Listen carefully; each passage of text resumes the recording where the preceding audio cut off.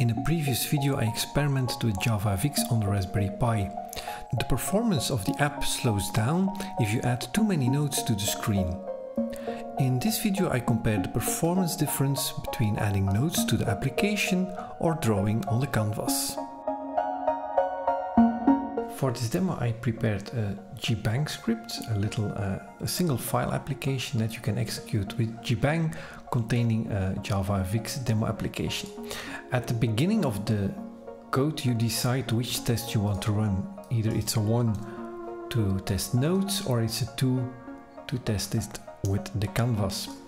And then you can see that when the application starts it requests the demo, and then depending on the type that you defined, it either returns a pane which will contain balls as nodes, or we return the canvas which is bound to the size of the application. And then on each tick, and we have the ticks here, so we try to do a tick every 5 milliseconds. With every tick, depending on the test again, either nodes are added, so we extend the list with children of the pane and add some nodes there, and then we move them.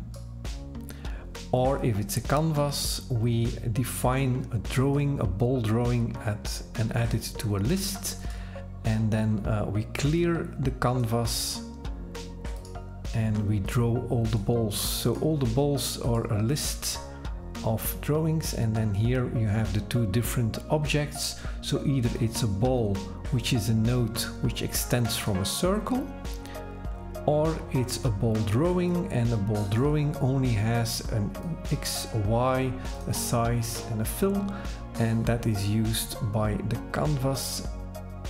Where do we have it? Here we have it. So we loop through all the balls and we change the color to the one of the ball that we are on, and we fill an oval with the given X, Y and size.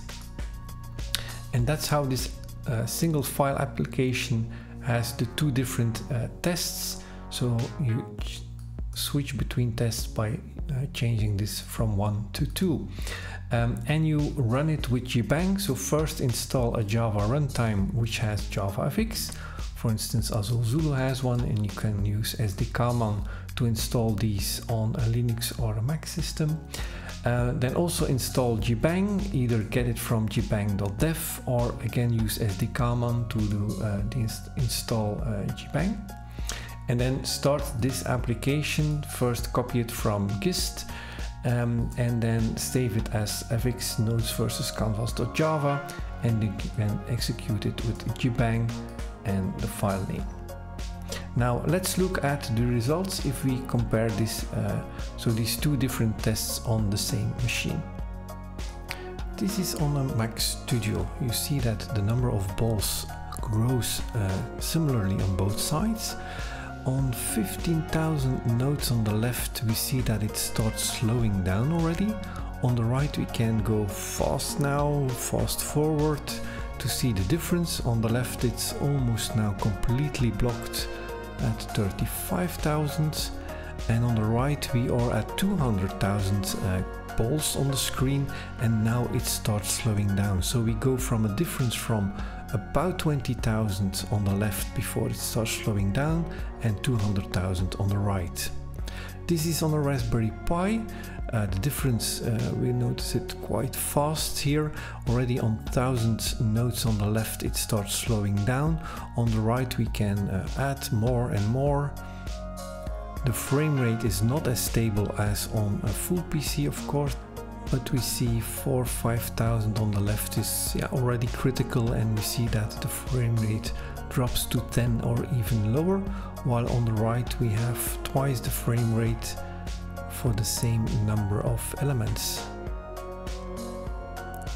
And again here we will have to do some fast forwarding to see the difference and reach the maximum that we can do with the drawing. We're already above 30,000 on the right and still have a frame rate of 3 frames per second, and 40,000 and more, then it drops really low. As you can see, the performance of Canvas is much higher, so if you need a lot of visual elements in your JavaFX application, then Canvas is the way to go.